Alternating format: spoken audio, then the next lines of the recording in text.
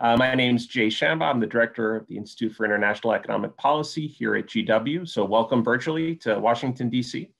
We're really thrilled today to be hosting this event on campaign finance and the wealth of politicians in our Facing Inequality series.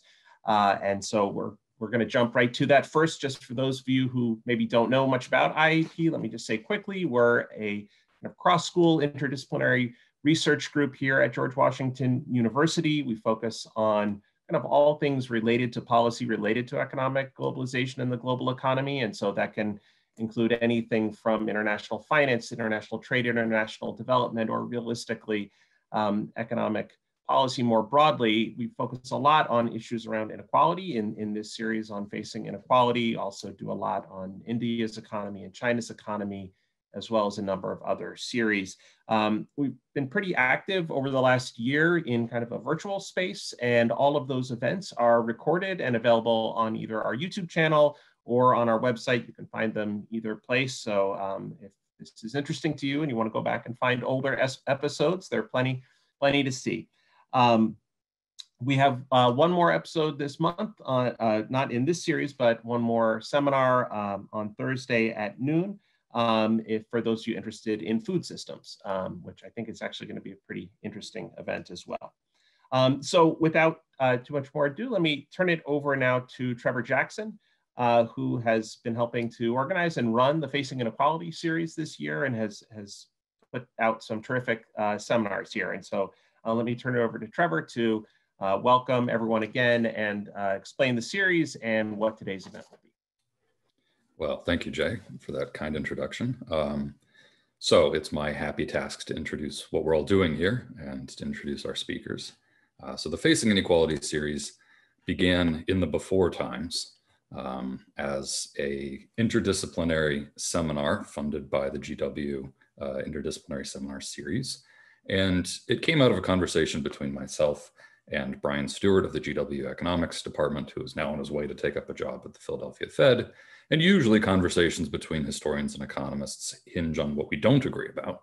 But we rapidly realized that inequality was one subject on which we might be able to learn from each other and have some productive conversations. And even then, inequality had clearly been emerging as one of the key areas of both policy and academic research. And that's only been intensified by the COVID-19 pandemic. So once the pandemic began, the seminar series moved online and became Facing Inequality, hosted by our friends at IIEP. And Facing Inequality brings together historians, economists, sociologists, political scientists, and epidemiologists from within the academy and without to present cutting-edge work, to discuss their ideas, and essentially to try to facilitate a new interdisciplinary dialogue, new ways of talking about and researching the problem of inequality. So we have had, I believe, 11 events. We are easily Googleable, and I would urge you to do that to see what the range of past events have been like. We have had talks on everything ranging from environmental inequality in modern India, to the impact of COVID-19 on gender inequality in the US, to wage inequality among builders in 17th century London. When I say that we are interdisciplinary, we really mean it. So today we are very happy to welcome Marko Klašnja, who is an assistant professor at Georgetown University. He has a joint appointment in the Edmund A. Walsh School of Foreign Service, as well as the government department. And he has his PhD in political science from NYU. He's also been a visiting scholar at Princeton. And his research focuses on democratic accountability and inequalities in political representation, with a special focus on electoral fortunes of corrupt politicians. He also teaches on comparative political economy and quantitative research methods. As our discussants, we have Nina Eichacker, who is an assistant professor of economics at the University of Rhode Island and has her PhD from the University of Massachusetts at Amherst. She synthesizes post-Keynesian economic theory and international political economy to better understand the effects of globalization, financial liberalization, and public intervention in the neoliberal economy. She is also the author of Financial Underpinnings of the European Crisis, Financial Deregulation, Privatization, and Asymmetric State Power, out from 2017. And joining her as our discussant is Tim Shenk, one of the newest members of my own history department here at GW. He is a historian of the modern United States with a particular focus on the intersections of political and intellectual history. He is the author of an intellectual biography of the Cambridge economist Maurice Dobb from Palgrave Macmillan in 2013, and is currently working on not one, but two books, one based on his dissertation and coming out from Princeton University Press on the idea of the economy as it emerged in the United States in the 20th century, and the other an intellectual history of the American political elite from the Constitution down to Donald Trump. And that is under contract with Farrar, Straus, and Giroux. So I think that we will turn over now to Marko, who will speak for about 40 minutes, and then we'll turn to our discussants and have some time for conversation at the end. So with no further ado from me, Marko, take it away. All right. Thank you, Trevor. Thank you, Jay. Thank you, James, for having me. And I also want to thank Nina and Tim in advance for the comments. It's really great to have comments not just from the likes of myself and my co-authors, we're all political scientists, but also to hear some perspectives from other disciplines. And it's great to be in this venue. I've participated in seminars and watched them online, and so I'm really proud and happy to be a part of it. All right, let me share slides, and then we'll get going. All right, so this is, so I'm going to be talking to you about the kind of relationship between campaign finance rules and the wealth of politicians. And by politicians, I'll also describe what I mean in particular. And so this is joint work with Lucia Mozzolinia, who I think is in the audience. So a shout out to Lucia, who is at NYU, although she will be joining Washington St. Louis, University of Washington St. Louis. And Simon Wesley, who is at Syracuse. And as I said, we're three political science assistant professors. All right, so I want to sort of spend a few minutes on kind of the motivation and the background for this work. So as probably all of you in the audience know, politicians in the United States are much wealthier than the citizens and the populations that they represent. So this graph here is part of another project on for the politician wealth that I have done with Andy Eggers, who is a professor at the University of Chicago. That kind of traces a little bit more precisely than what's been kind of out there already through venues like the Center for Responsive Politics as to sort of how wealthy the politicians in the United States really are. And so this is data from the members of the House of Representatives. And so what it shows kind of at the top part of the graph is the share of millionaires in both parties. So in red is Republicans and blue is the Democrats among members of the House. And then the kind of bottom two lines are the 10 millionaires. So these are defined as politicians who have 10 million in gross assets. And so these include real estate, financial assets, and so forth. And so what you see here is that about 2/3 of members of both parties are millionaires in the House. By the way, in the Senate, it's even more pronounced. So basically, almost every senator is a millionaire, based on the measures that we were able to put together.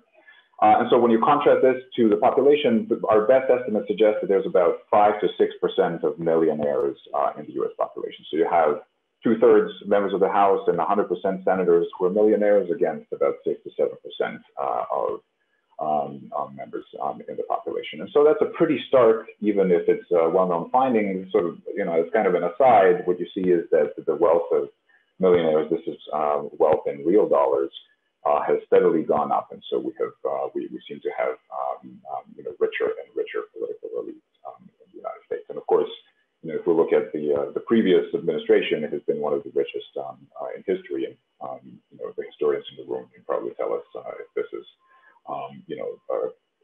an outlier or a trend. Now, one of the things that we want to do in this project, I'm going to kind of briefly comment on that, but not talk too much about it today, is to kind of look at what's happening elsewhere and kind of put the US in perspective. And so this is something that we are really sort of proud and want to contribute to, because there's not systematic data out there to tell us whether the situation that we see in the United States is kind of replicated in other countries. And so, of course, there's a variety of individual examples. So I've kind of put 4 here of really wealthy politicians. So, for example, Sebastián Piñera, who's the current president of Chile, has about $3 billion in wealth, as estimated by Forbes.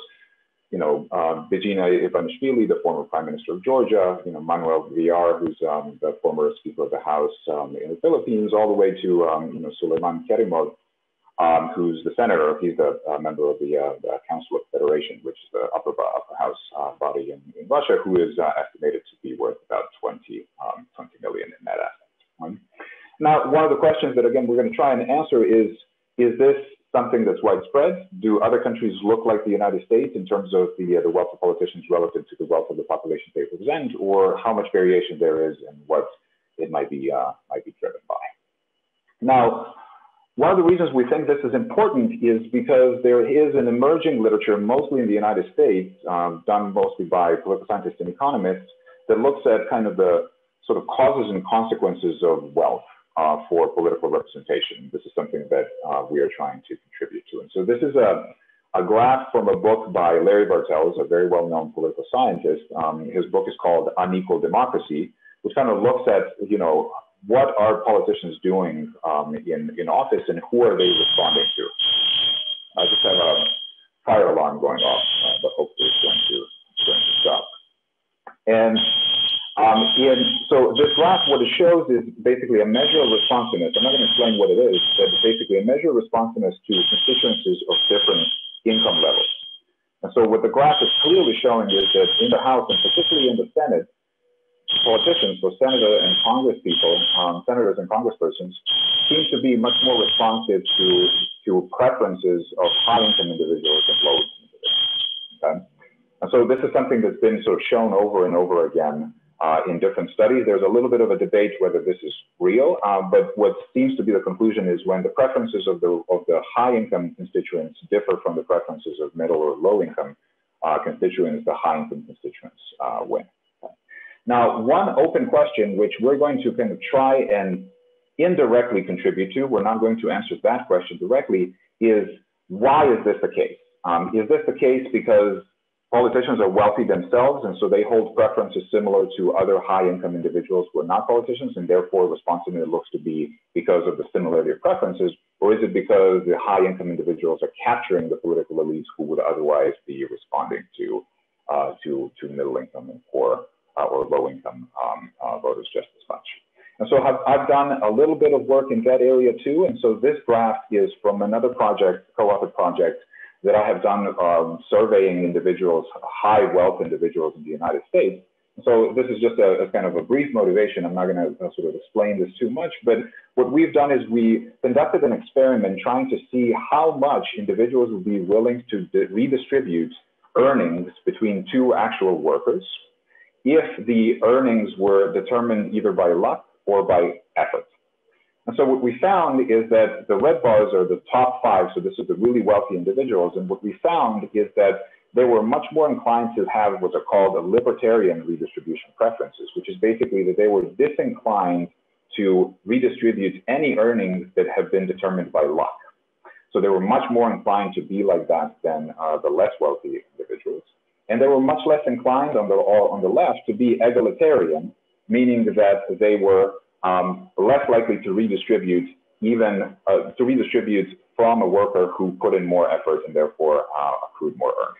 And just as an aside, what you see here is that the tallest bars here are the meritocratic bars. So this is all in the United States, which is probably doesn't come as a surprise that most people in the United States have meritocratic preferences, meaning that they're reluctant to redistribute from those who earn it by effort, and they're more inclined to redistribute when the earnings are determined by luck.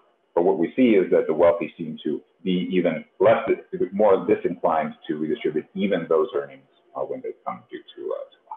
And so this is kind of a background as to why having wealthy or less wealthy politicians might matter. It might be that they are less inclined to support redistribution than the less wealthy politician, and it might also be that they're more responsive to, or at least more similar to in terms of preferences to high-income individuals, which would, of course, potentially slant the public policy outcomes towards those who are wealthy, which is obviously part of an important discussion in the United States and elsewhere. And so what we want to do to contribute to this debate, what we want to do in this project is to talk about or try to think about when and why we have wealthy political elites as opposed to less wealthy political elites relative to the population. Okay?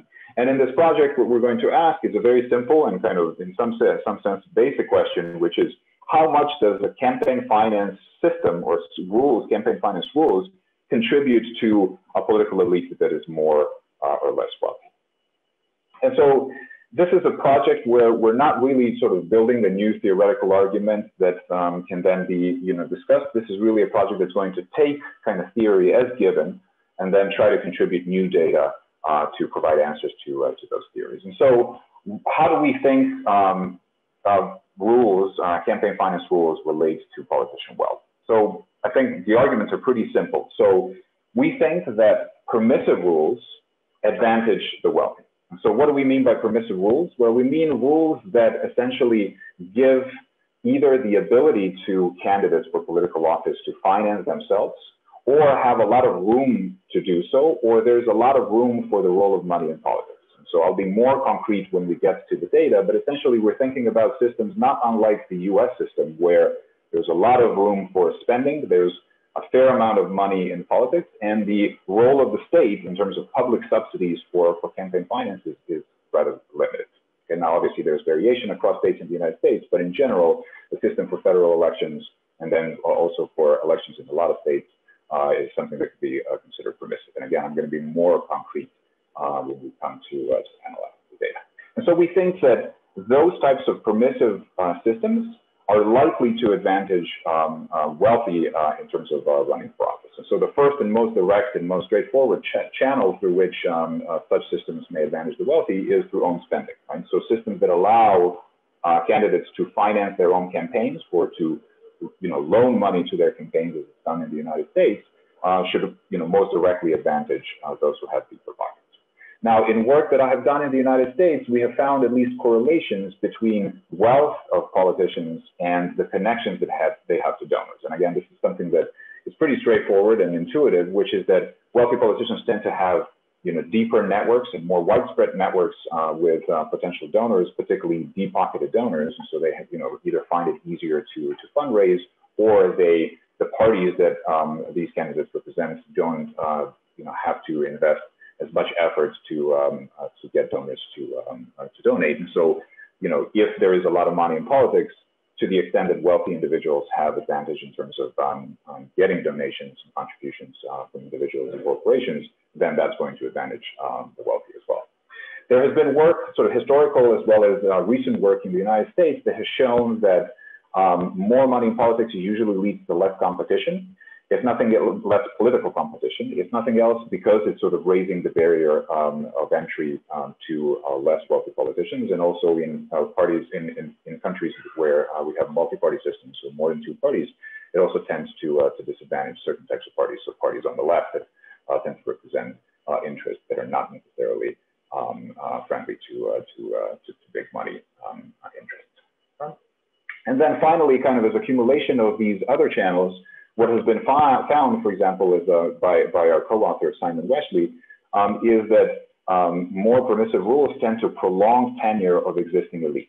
And so, to the extent, usually, at least, Simon's work has shown that Citizens United, for example, has decreased the attractiveness of outside options. So when you have more avenues and more ways in which you can raise money for political office, the attractiveness of staying in that office increases relative to things like going to work for lobby interests. And so to the extent that the elites are already wealthy, to the extent that their tenure is prolonged, there's going to be less of a turnover and less of a chance for less wealthy politicians to enter the game. So these are kind of overall the channels that we consider as likely to be connecting permissive rules to the wealthy politicians. And so what we want to do is we want to try and test these this sort of relationship in the data.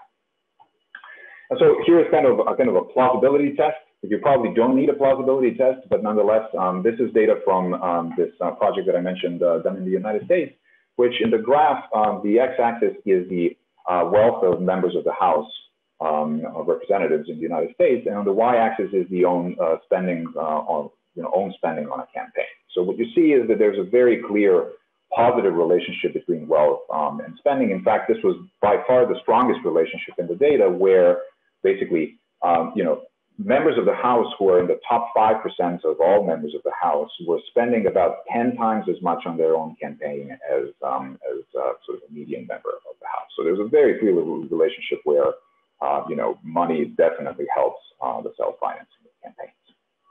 And so the first way in which we want to try and answer this question, and a novel way that we're contributing in this project, is to collect the data across the world. So it's difficult to generalize from the US system for a number of reasons. One is it's difficult to establish causality in the US alone, but it's also, you know, the US system is very particular. For example, the role of independent expenditure in the United States is something that's, you know, very rarely replicated in other countries. So this is something that's, you know, pretty particular to the United States. And so we think that it's productive to go, you know, more broadly and look at the relationship between campaign finance systems and wealth in a kind of larger cross-section of countries. And so the kind of main barrier to doing something like this is that there is no, up to this point, there was no data on politician wealth across the world. And so this is something that me and my co-authors have taken upon ourselves to do. And so we are collecting data from, ultimately we want to collect data from about 40 countries, in particular 42 countries around the world.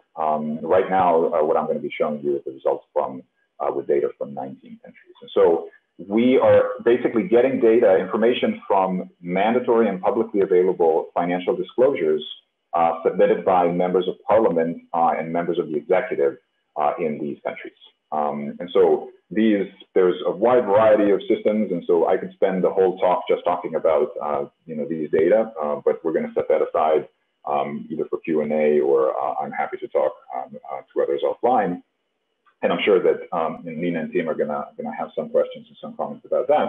But basically, you know, the kind of modal financial disclosure contains information about immovable assets, so real estate and land owned by the politician and usually their household. Movable assets like vehicles, agricultural equipment, boats, airplanes, and so on. And then financial assets, so this is both cash and deposits, but also stocks and bonds, and so on. And then liabilities, so basically debt incurred by the politicians or their households. And in some cases, disclosures also contain income, both wage income and also income, you know, capital gains, etc. And so, as you can imagine, there's a lot of variation in sort of what exactly is reported, how it is reported, when, how frequently it's reported, who reports it, and then more importantly, perhaps, there's also variation in how much checking is going on of the accuracy of the data, what are the penalties for failure to disclose or for false disclosures, what is the ability of politicians to hide assets with, you know, their mother-in-laws or what have you. Obviously, these things also vary by country. I'm not going to talk about that too much. There are sort of real issues and questions about these things, and you know, as we're in the process of cleaning and collecting the data, we're trying to assess those. But these are obviously things that you should keep in mind. So you know, these results are going to come with obviously with a grain of salt. And so this is the sample of countries that we're going to draw on in this particular analysis that I'm going to be showing you today.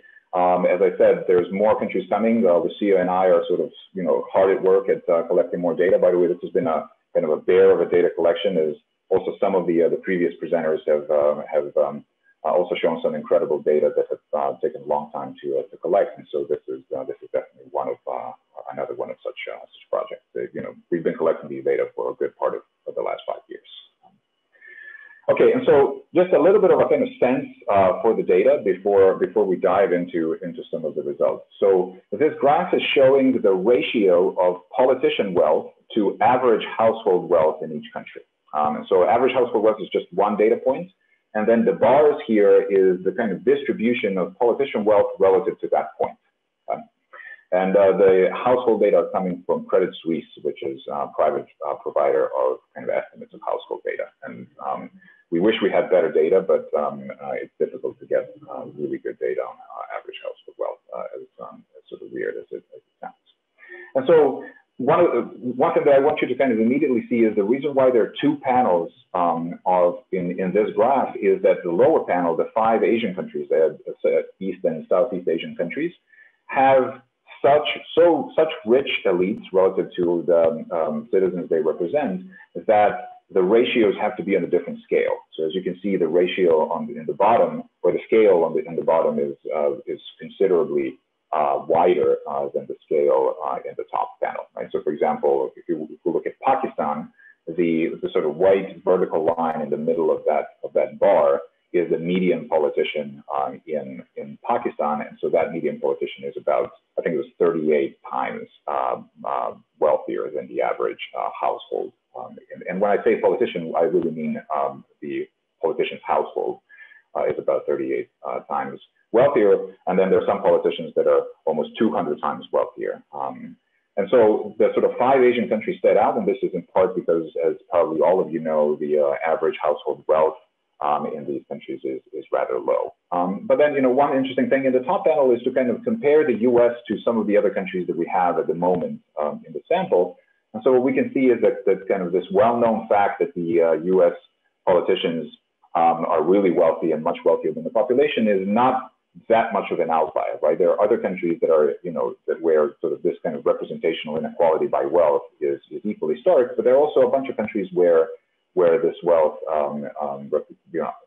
misrepresentation of wealth is less stark than the United States. And so one of the things that we're going to do in this project is kind of do a lot more of this descriptive work to kind of get a sense of how much variation there is across the world. Now, what we want to focus on here is, again, to sort of look at the relationship between campaign finance rules and politician wealth. And so to classify countries in terms of their campaign finance systems, we rely on a database called the International IDEA database, which is a database on basically de jure regulation on campaign finance across the entire world. This is an incredible effort to collect sort of kind of laws on the books for basically every country in the world. And so for now, what we're going to focus on is just provisions for spending. So we're going to ignore, campaign finance systems are complex. Usually they involve regulations on things like how much you can advertise on what kind of media for how long, whether there's corporate contributions or contributions from private individuals, whether there's public financing or campaigns and parties and so on. But one of the crucial aspects of these regulations is how much you can spend, and so that's what we're going to focus on. And so we're going to use a very simple classification, at least for the purposes of this global analysis, where we're going to say that countries have stricter rules if there are clear caps on both party and candidate spending, and there's no ability to self-finance. So those are going to be strict, what we're going to call strict campaign finance rules, at least campaign spending rules. And then the permissive rules are simply the absence of either or both of those provisions. And so this is kind of a division in these two camps based on the countries that we have at the moment in the data. And so you're not going to be surprised to see that the US is in the permissive camp. And this is because there's both ability to self-finance and also there is no clear cap. Now, the reason why there's no clear cap is because you have things like, dark money, and you also have variation in in the amount that individuals can spend based on certain provisions. And so to the extent that those types of provisions are not in the law, or there are sort of clear prescriptions for the amount of spending, we would consider a country to have a strict rule. Now, one thing that I really want to emphasize here, and again, this is something that might come up in Q&A or in the comments, is that there's certainly variation across countries in terms of what's on the books and what's actually happening, in reality. So a famous case is India, which has a pretty strict system on the books, but then it's widely ignored, and these provisions are violated in practice. And so people don't report a lot of campaign contributions. A lot of them are under the table, and many of them are illegal, right? And so there's definitely kind of a slippage between the actual rules and what the de jure and the de facto rules. Now we're also working on kind of trying to incorporate that distinction to make this analysis more precise and clear. But for the time being, we're not. Right? And so again, another grain of salt to add to the interpretation of the results. Okay, so based on these classifications and on the data, this graph is just descriptively showing this same ratio of politician wealth to average household wealth that I've shown earlier by country. Now we're showing it by regime. And so what we see at least in this descriptive, very simple descriptive analysis is that it seems that the ratios, so basically how much wealthier politicians are in those regimes or those countries with permissive regimes seems to be a lot higher, considerably higher than in countries with strict regimes. Obviously, this is just descriptive correlation analysis, but it does suggest that the possibility of a correlation or relationship is there. And so to kind of make this a little bit more rigorous, this table is showing the regression results correlating the permissiveness of spending rules with the ratio of politicians, and then including a lot of other sort of trying to hold constant a number of other characteristics of countries that may correlate both with the spending rules and the wealth of politicians. Now, I want to be clear here, we're not trying to say that we're trying to isolate causality here. So we're not going to claim based on this evidence that having a more or less permissive set of spending rules causes more or less wealthy political elites, but we're trying to see whether the correlation holds up as we start adding other characteristics of countries. And so what we see is that, as as I've circled in red, as we kind of add additional characteristics of countries, we seem to see that the correlation remains relatively stable and relatively statistically precise. In other words, there is a statistically significant correlation between permissiveness of spending rules and politician wealth. Now, the last column here, you might be wondering, why is the last column completely empty? And so this is because here we're using what's called the lasso regression, which is, I'm not going to go into details, but this is a kind of a machine learning algorithm where the regression itself tries to pick other control variables that are highly predictive of politician wealth while still trying to estimate the correlation with permissive spending rules. And even so, in this kind of agnostic and flexible approach, we seem to find the correlation to be holding. Okay. So there might be something there, but this analysis alone cannot tell us exactly whether there's a relationship or not. And so for that reason, to kind of try and go around the challenges in cross-national data, what we also are doing, and I'm going to talk about for kind of the rest of the talk here, is evidence from two case studies of basically reforms in campaign finance regulations that were done in a way that kind of can potentially help us uncover causal relationships. And so the first case study is the case study of Brazil, and the second case study is the case study of Chile. And so I'm going to talk about Brazil now, and then if there is enough time, I will talk about evidence from Chile.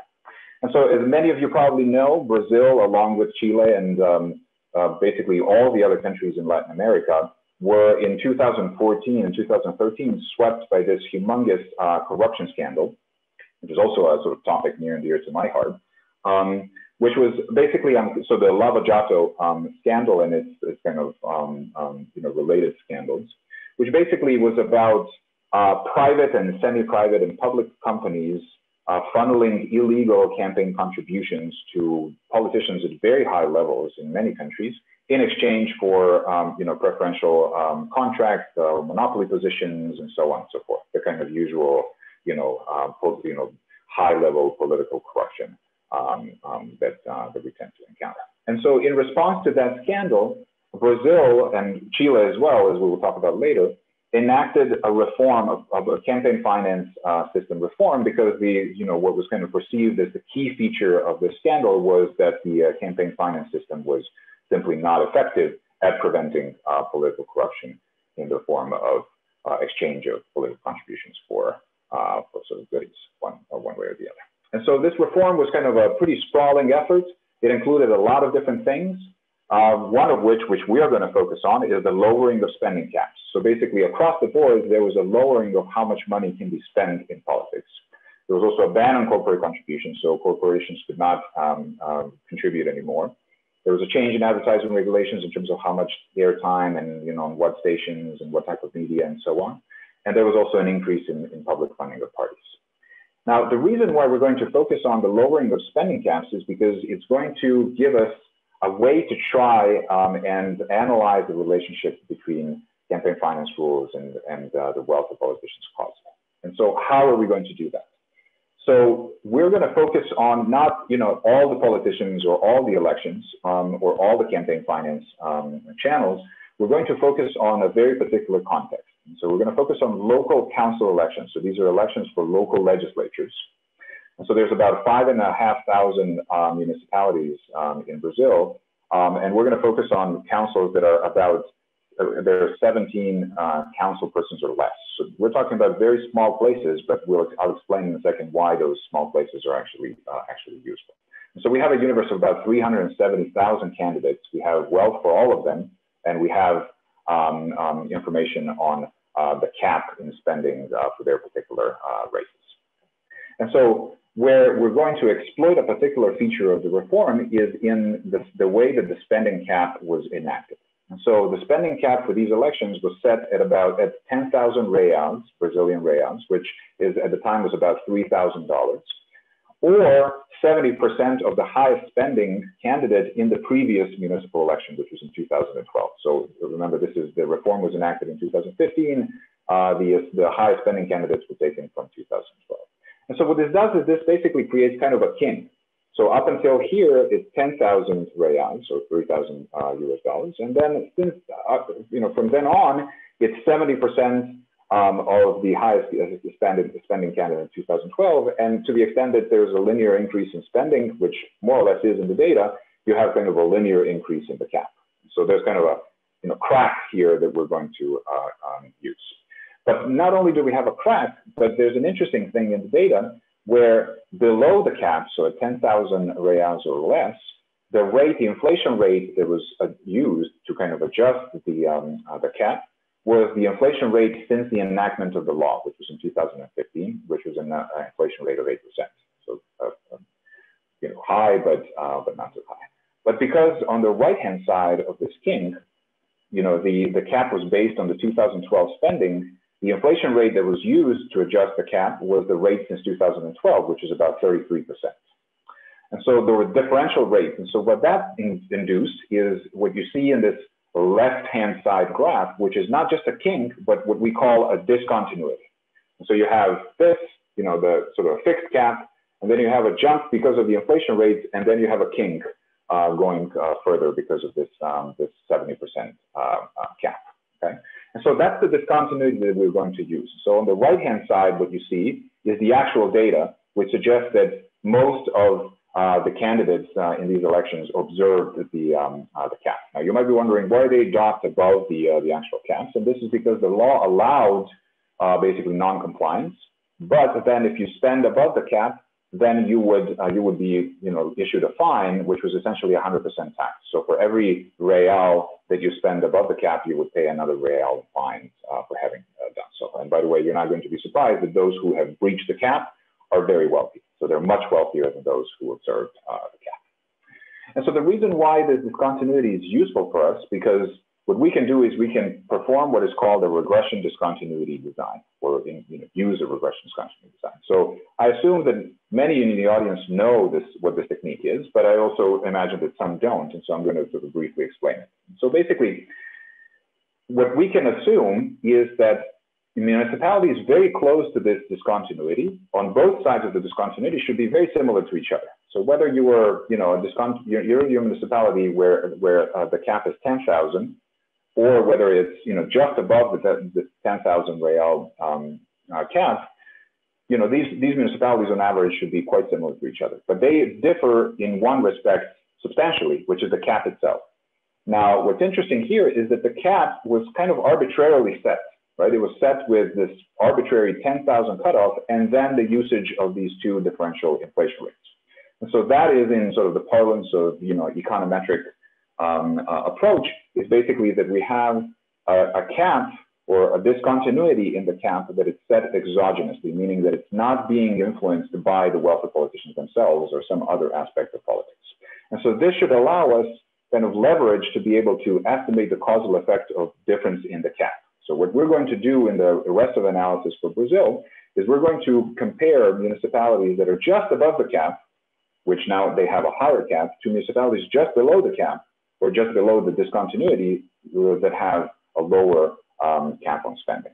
So we're going to see how the the outcomes in terms of the wealth of politicians and their ability to win differs across these two sets of discussions. And so the bulk of our analysis for this Brazilian case looks at how likely are politicians who ran in 2012 to win in 2016 now that the cap has been introduced, or a differential cap has been introduced.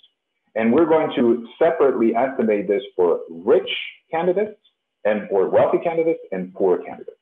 And in particular, what we mean is candidates that are in the kind of upper crust of the distribution, so the 75th percentile and above, versus the politicians in the lower crust of the distribution of wealth, so the 25th percentile and below.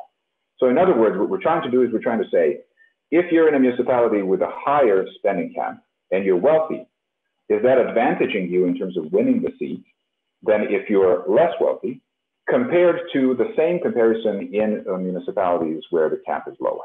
So how, and to put it another way, how much does a higher cap in spending advantage wealthy politicians, be it incumbents or challengers, in higher spending caps relative to lower spending cap municipalities?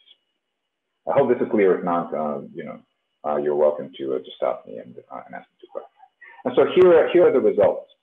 So the results, the sort of coefficients here, which are numbers above those in the parentheses, are showing really the effect of being in the higher cap municipality, close to that discontinuity, for rich incumbents. So that's the first column, relative to how much more likely they are to win in higher cap municipalities than in low cap municipalities. And the same for poor incumbents, and then the same for rich challengers, poor challengers, and then the last set of columns is what we call competitive challengers. So not all the challengers are really serious candidates. Many of them don't get almost any votes. Many of them don't spend almost any money on campaigns. And so in the last set of columns, we focus on those candidates, those challengers who are competitive in the sense that they're getting, a fair share, some relatively large share of the votes. And so what we see here in this table is essentially that we don't see any difference for incumbents. So wealthier incumbents are no more likely to win or lose than less wealthy incumbents in higher cap municipalities than in lower cap municipalities.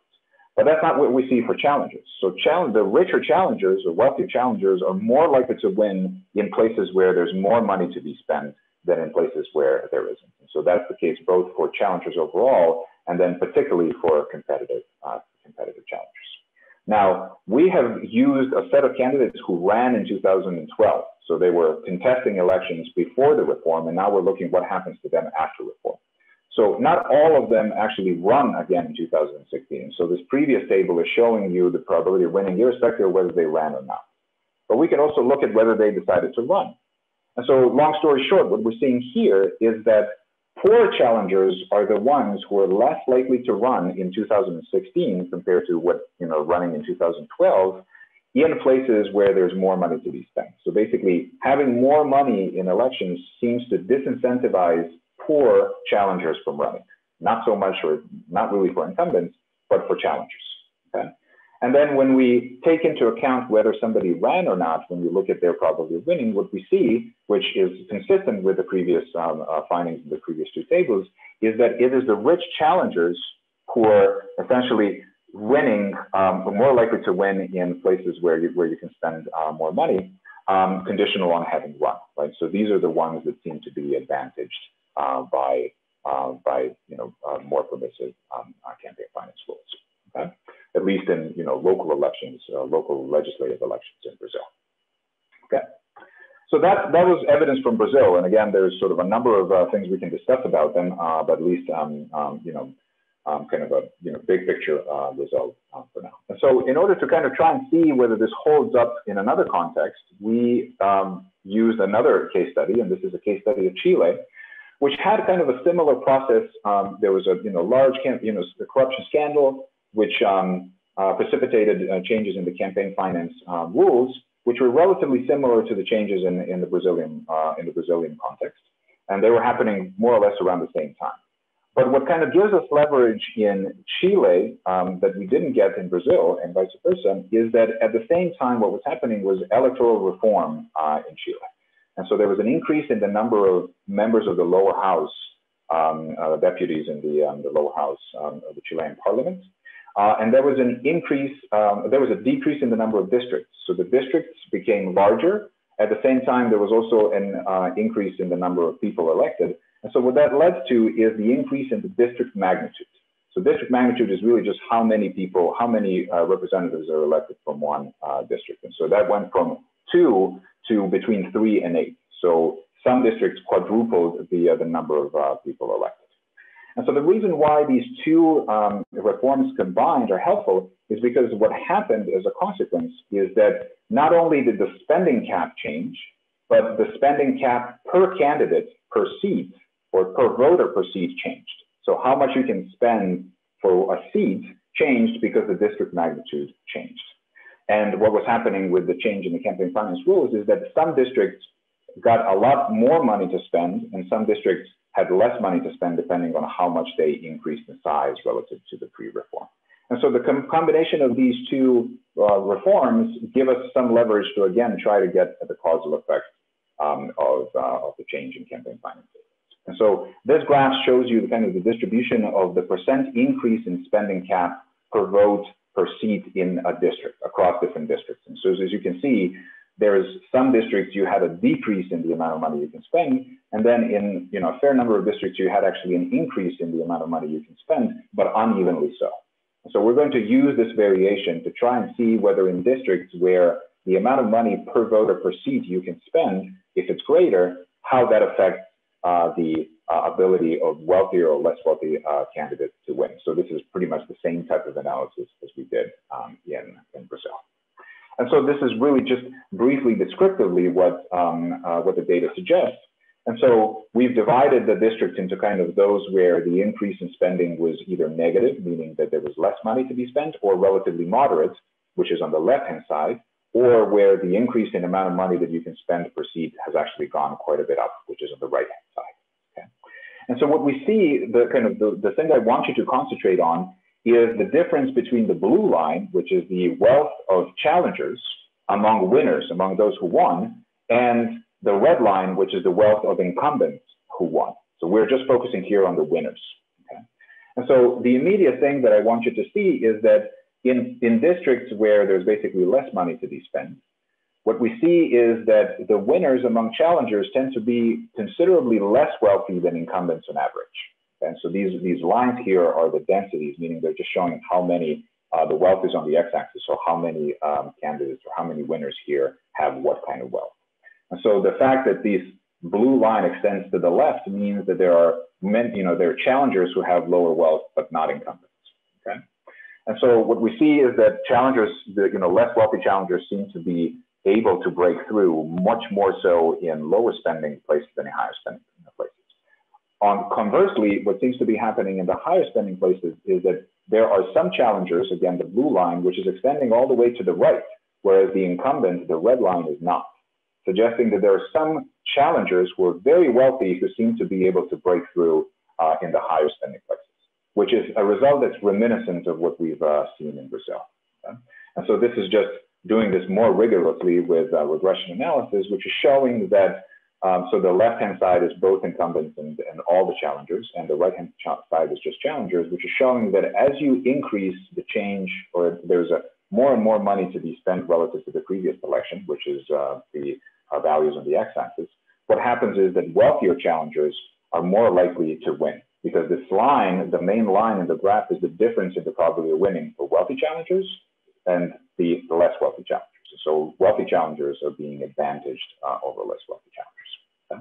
And so it seems that the data or the evidence from both Brazil and Chile is suggesting that the way that more permissive rules seem to affect the wealth of the elites is not so much to incumbents, who seem to be pretty unaffected, but through challengers, in the sense that it's the wealthy challengers who are advantaged by these rules, at least in Brazil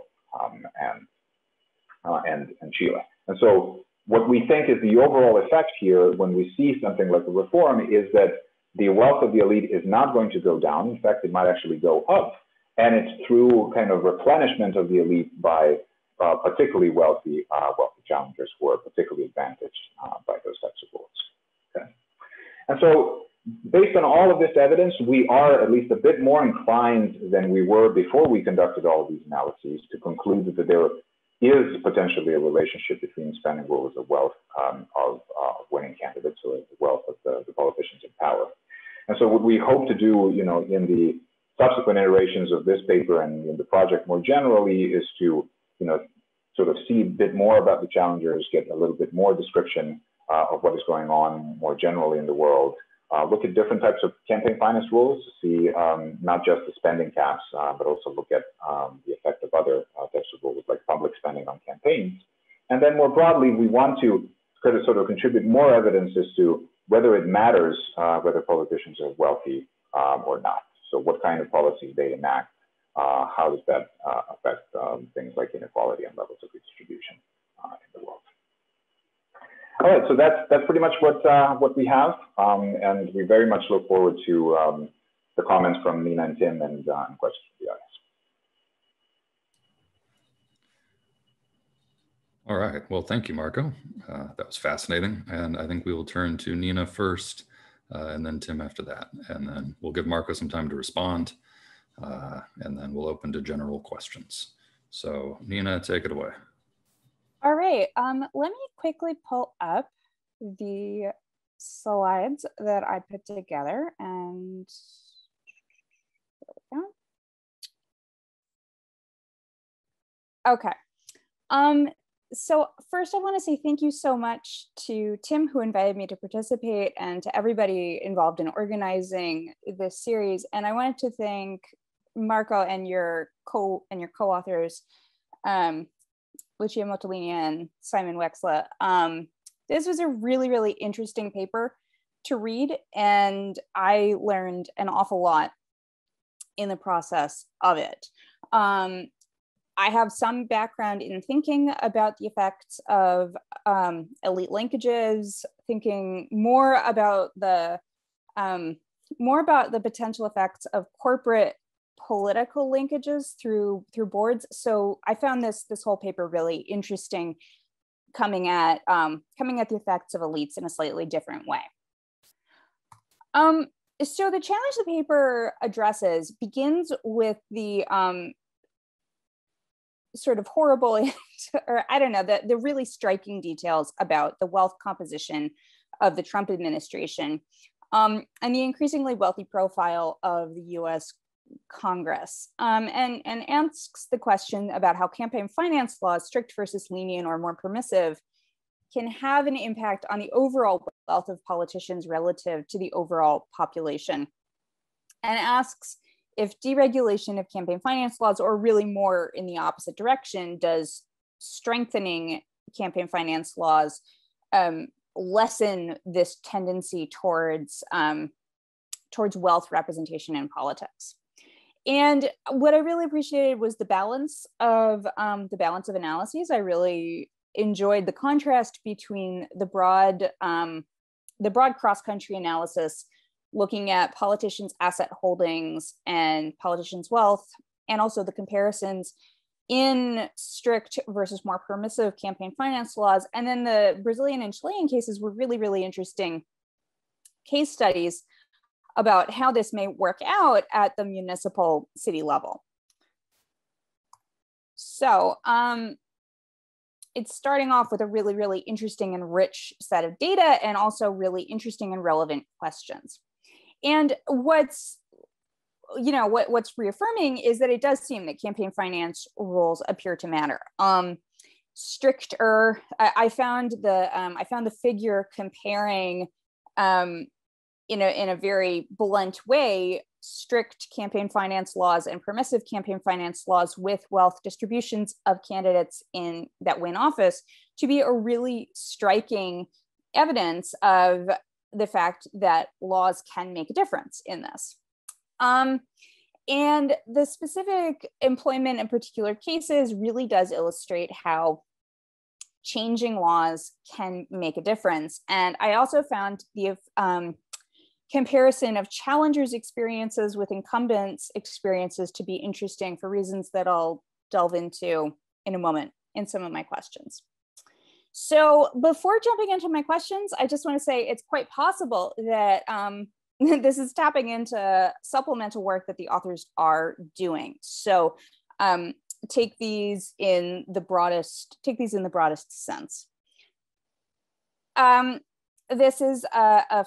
These are two photos of two quite wealthy politicians. We have Franklin Delano Roosevelt on one side and Olof Palme on the other side. And so I'm totally cherry picking here. But these are two examples of people who came from very wealthy backgrounds, very comfortable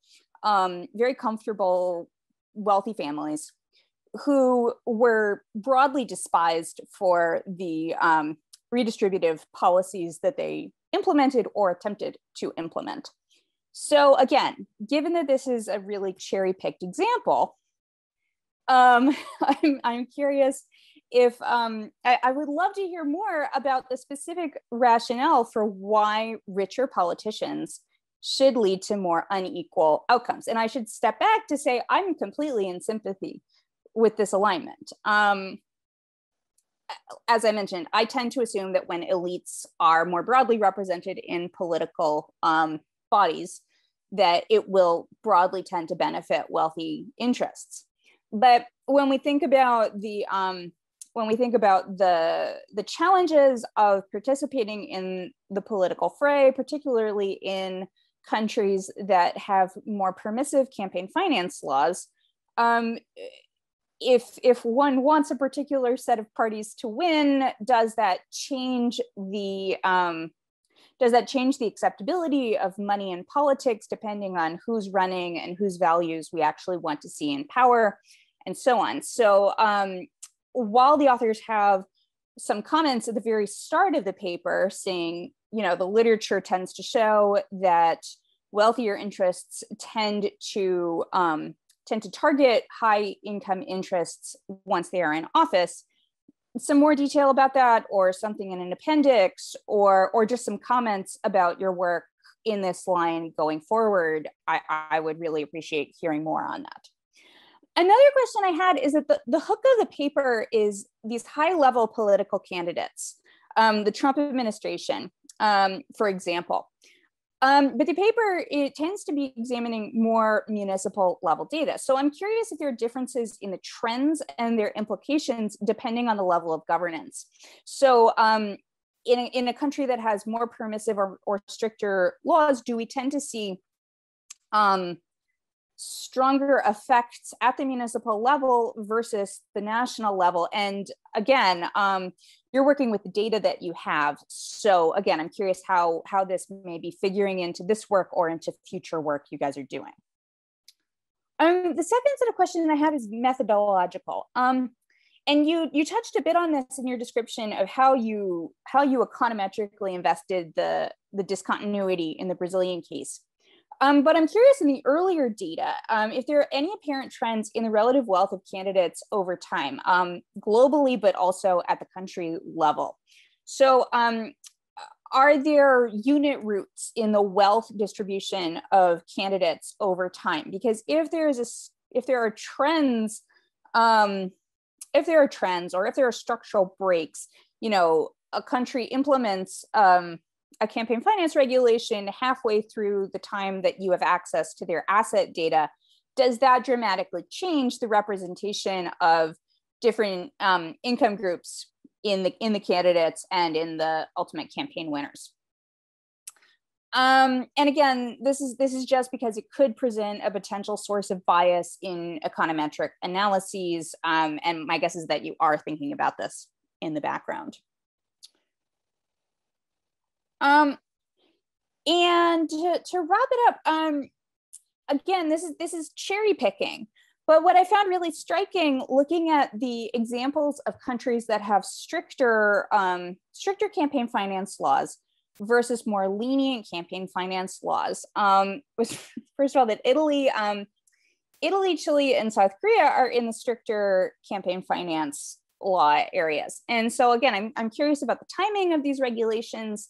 I could immediately think of anecdotes of rich and problematic candidates winning office. We could think about Silvio Berlusconi in the Italian case, but we can also think about political dynasties winning and re-winning office. And I'm thinking of Sebastián Piñera in Chile and Park Geun-hye in South Korea. So these are the offspring of people who held power decades past, who win office, who may cycle in and out. And again, this is in countries that have these stricter finance laws. These are also national level politicians, so the calculus may simply be different.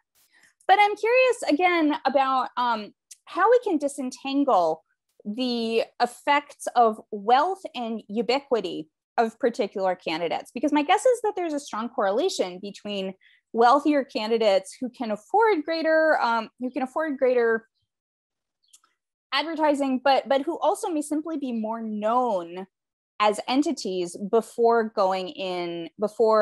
entering the political fray. I mean, I can think back to the Democratic primaries where the CEO or the former CEO of Starbucks runs for the Democratic primary or threatens to run for the Democratic primary simply because he is a known agent and has some sway because he's a well-known figure.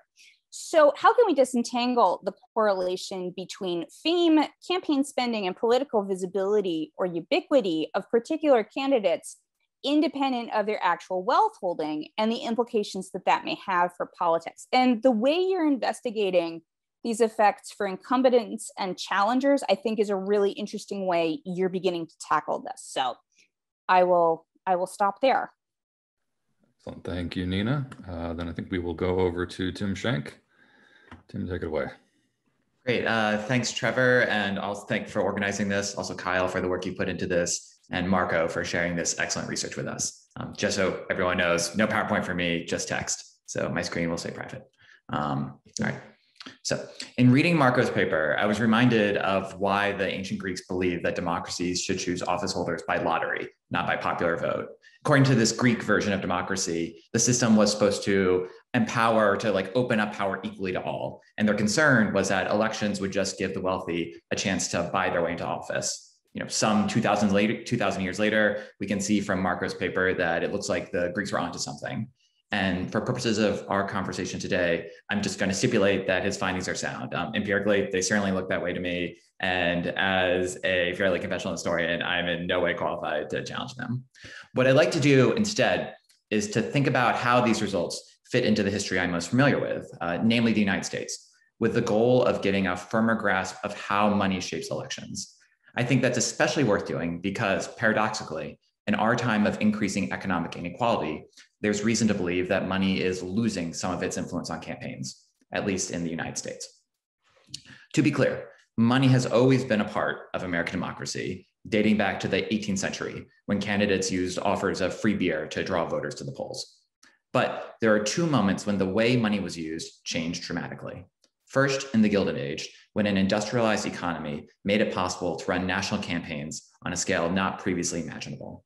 The second moment, and the more important for our purposes, took place in the 1970s, when the business community launched a new wave of mobilization in response to falling profits and increasing regulations, pouring money into lobbying, public relations, and campaigns.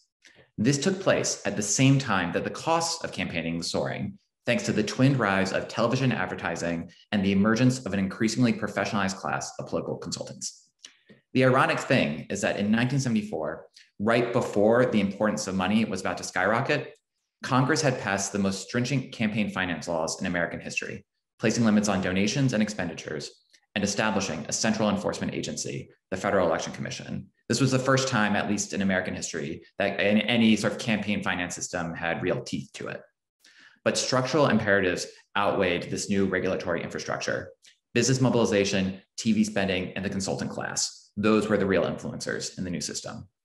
The key point here was that spending could reliably boost a candidate's performance, most of all in local races, where the simple fact of name ID, having heard of a candidate on television, was a huge advantage. As I mentioned above, though, there are signs that this system is starting to give way, that money is losing its punch. And this matters for Marko's argument, because if more campaign spending doesn't translate as readily into victory at the polls, It raises the possibility that in the future, a candidate's wealth could be less of a factor than, say, their number of Twitter followers. In that case, that political celebrity might outweigh plutocracy. And here I think I'm working in a path that, or following Nina down a path that she was already suggesting. But let me go further. So in the United States, at least, as politics becomes more and more nationalized, split ticket voting has declined. So which party you support for the White House increasingly dictates who you support down ballot. And because presidential elections are covered so extensively, advertising delivers less bang for the buck. Not only did Donald Trump spend far less than Hillary Clinton in 2016, he spent less in the entire campaign than Mike Bloomberg did just in the 2020 Democratic primary. $600 million for Trump and the general Republican supporting apparatus in 2016 versus $1 billion for Bloomberg in 2020.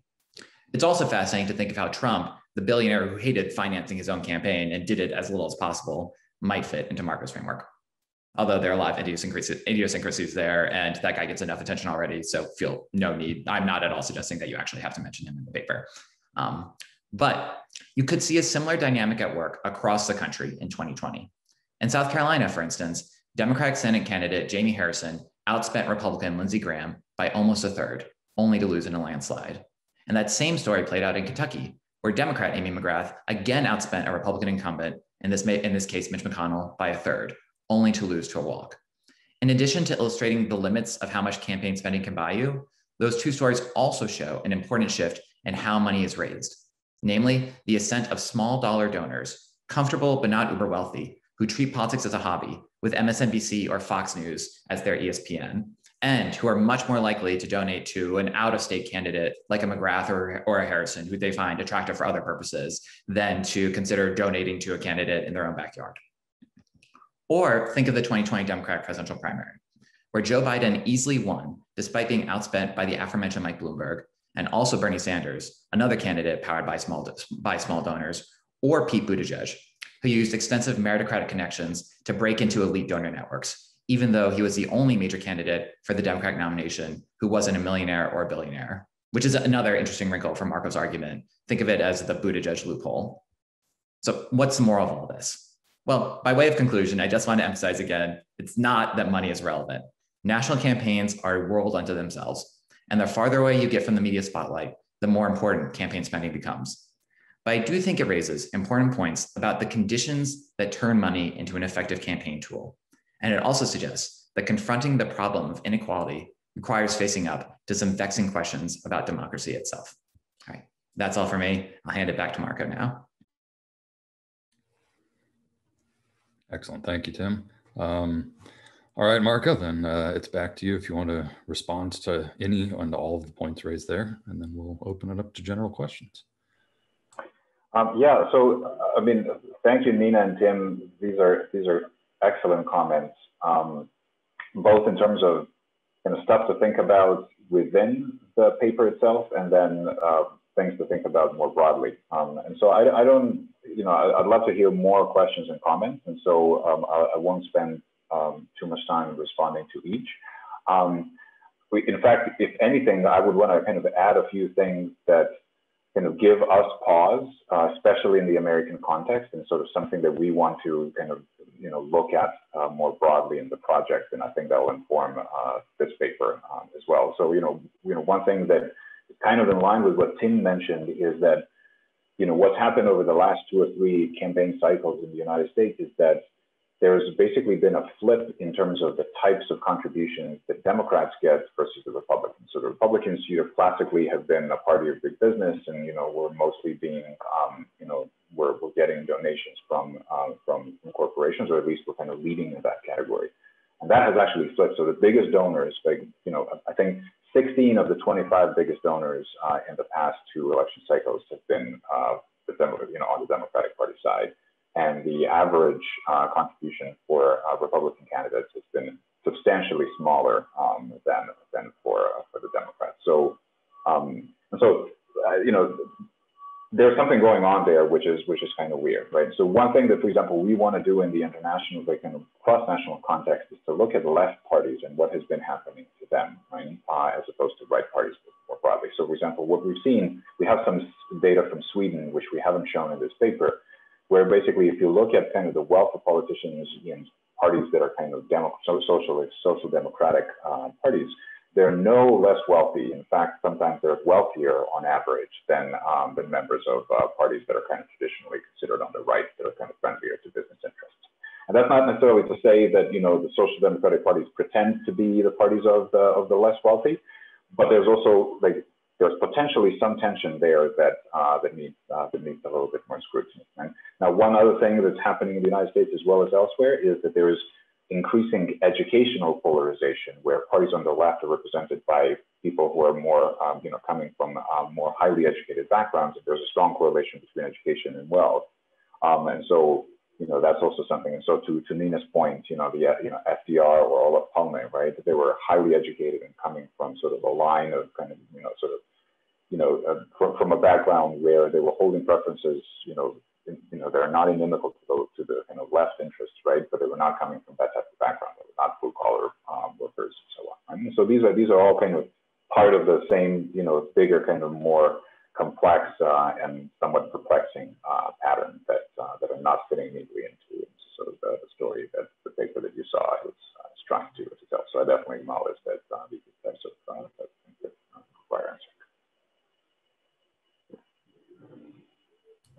Okay, well then I think we will open it up to general questions, comments, reactions, objections, animadversions, anything else from the audience.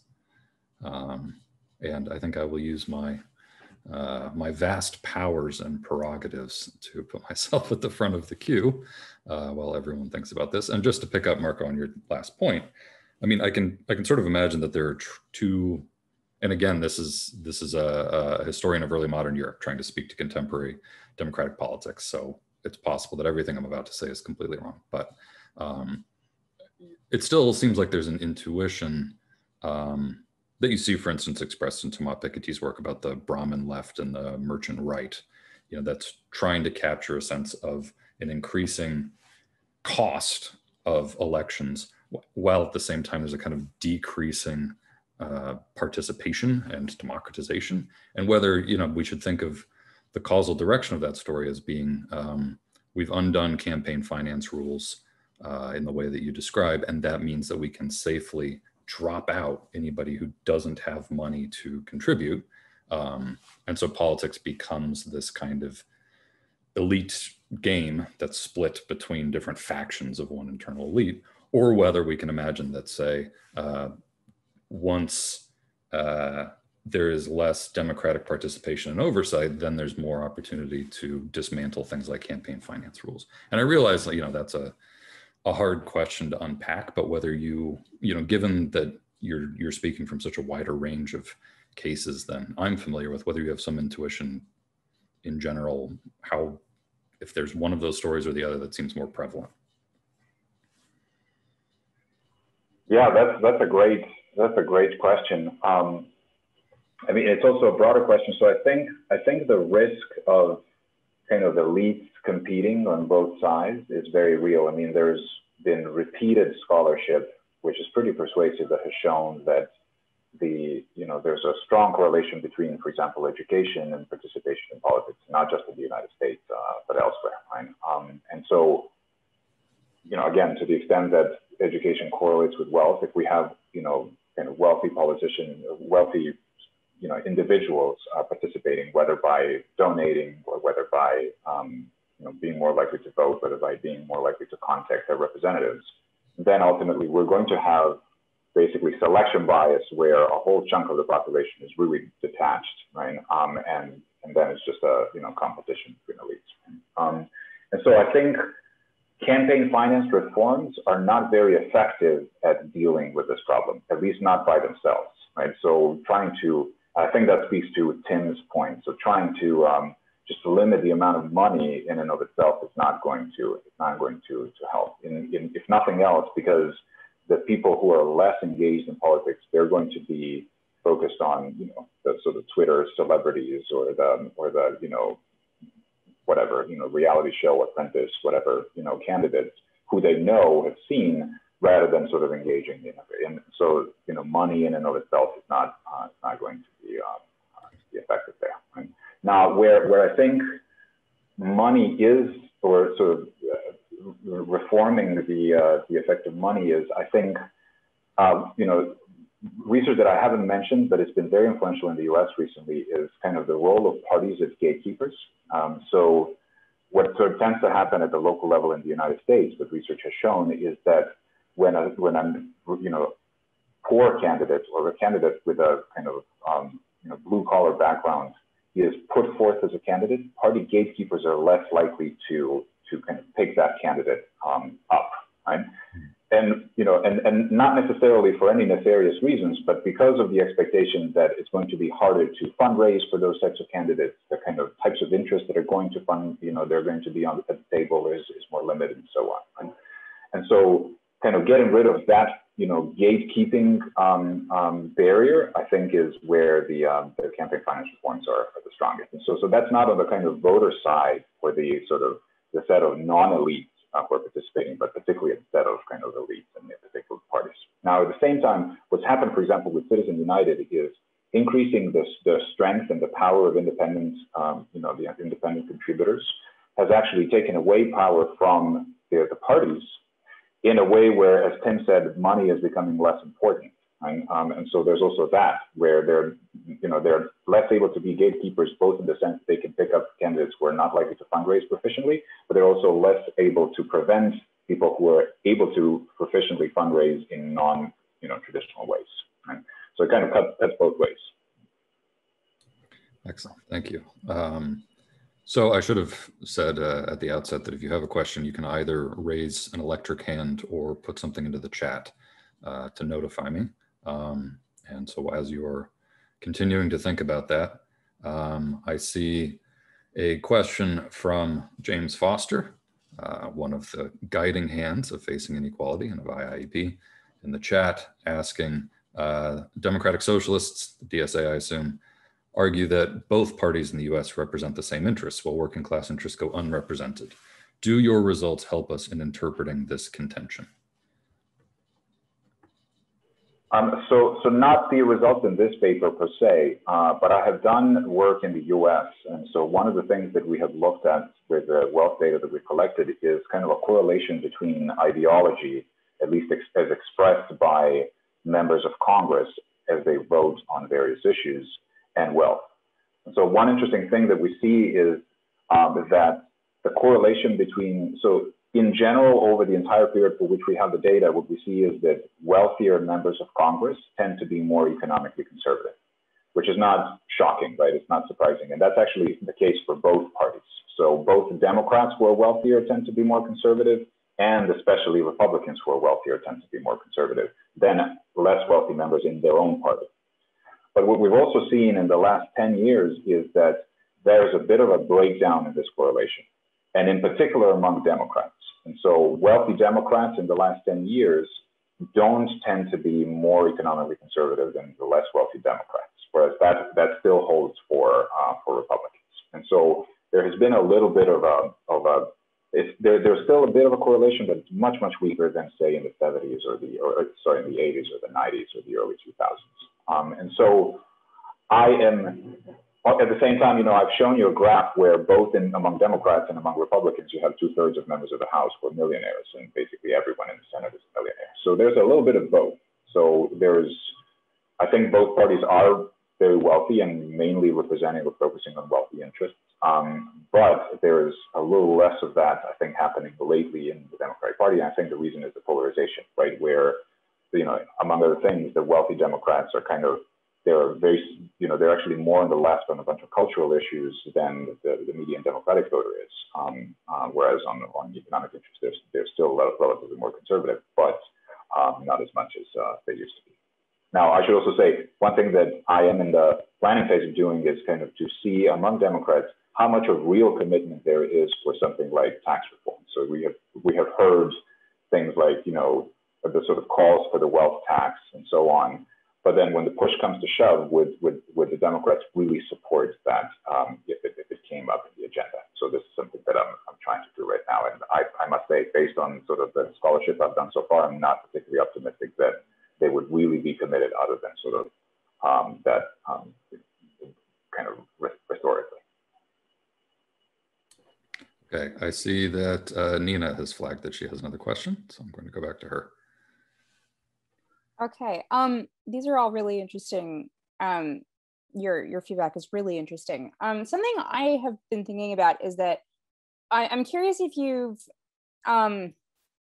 the relative parallels between having an elite, let's say an elite cultural background in terms of having a university education and having a high income has historically been quite correlated.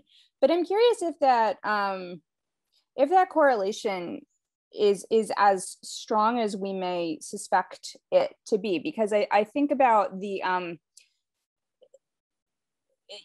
think about the circular conversations about who should we consider to be high class, someone who has not gone to college but has a successful business, and someone who has gone to college and gotten a master's and works at a public library and has a relatively low income compared to the non-college educated person.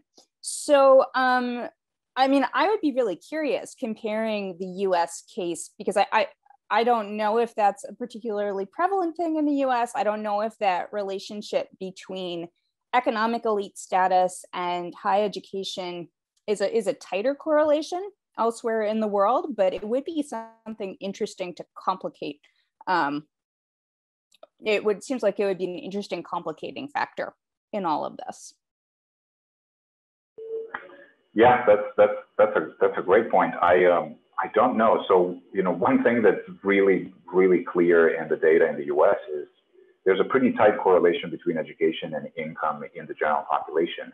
There's almost zero correlation among politicians. And this is because almost all of the members of the House or the Senate are highly educated.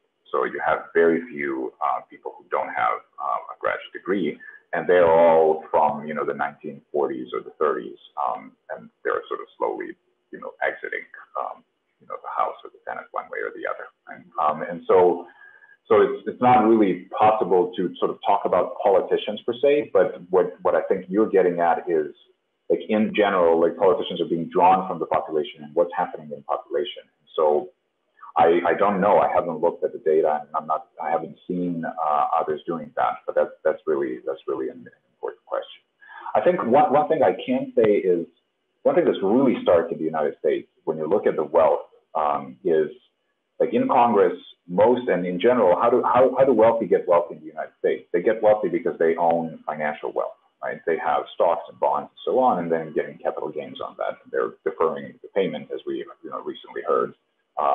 Taxes, because they're not really, getting capital. They're not selling stocks, right? The assets are just appreciating. And whereas in the population, there's very little financial wealth. So most of us, own wealth based on our real estate, and maybe something that we have inherited, right? The median wealth in the United States is zero financial assets, right? That is not the case abroad.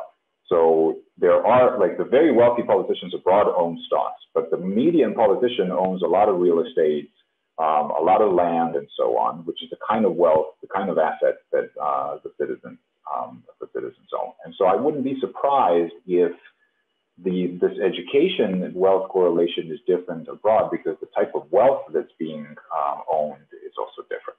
So, like, you really need to have a good business, a high earning business to buy up real estate and land. And you don't necessarily need education for that. Whereas here, you need to be a lawyer in order to, to be able to afford, stocks and bonds, right? Or whatever, right? And so that kind of, boosts the correlation between education and wealth. But that's just a supposition. I have no clue if that's the case, but that could be one reason. That, as the early modern historian, that reminds me of prohibitions in 18th century France on the holders of venal offices being able to have mobile wealth as opposed to immobile wealth, because there was a fear that mobile wealth would be corrosive to civic virtue, because it could always leave and be subject to the civic virtues of somewhere else. That, as you'll recall, in 18th century France did not end very promisingly. So I see another question from Kyle Renner in the chat, who asks, what can your research say about the type of electoral system and impact of wealth in elections? Is there a split between systems which have an open party runoffs, like in the US, and those in which parties put forward a slate? do elites seem to have greater access to electoral success in one or the other? Yeah, that's a good question. And that's actually something that we, I think, might at some point try and evaluate, at least with the data that we have. So the kind of broad, kind of classical findings are that proportional representation, so where, people are not elected in, say, single-member districts or, are elected on party lists, tend to produce outcomes where, in terms of descriptive representation, politicians are more kind of representative of their populations than the types of systems like the one in the US, where it's kind of a winner-take-all system. And so chances are that those types of findings might also extend to wealth. So if it's kind of winner-take-all and you are forced to make kind of, tactical or strategic choices as to who is likely to win, then chances are, given that the wealthy are more likely to, to be nominated and to win in general, that you're going to be, more likely to bet on them than you would in proportional representation, where, the kind of last guy on the list might be, just as likely to get in, say, parliament than the first guy, and there might not be a huge relationship as well. But this has been untested, and again, partly because there hasn't been sort of systematic data on wealth, so we don't know. Now, the wrinkle is the kind of open versus closed list, which exists in both the winner-take-all and the proportional representation systems. So to the extent that you have primaries, the question is who might be advantaged. And so it can cut both ways, as Tim mentioned, and Nina mentioned also as well. Sort of, these open primaries, kind of, you have to advertise a lot. And so in some, it might be that you have to advertise with money, which I think is what we're sort of finding in Brazil and in Chile. But now with the advent of Twitter and so on, it might be that it's kind of a more popularity context than a monetary contest, and so money might matter, and so it might be kind of there's something in addition to the system itself, which is sort of technology by which you manage to reach voters and the types of voters, to Trevor's point, and that might matter. So it might not be a super simple story, but I think that the kind of simplest explanation is that more proportional systems tend to be more descriptively representative, which is probably the case as well. Okay, well, by my count, we have 1 minute left, so it might be possible to slide in one last question if there is still one lingering out there. But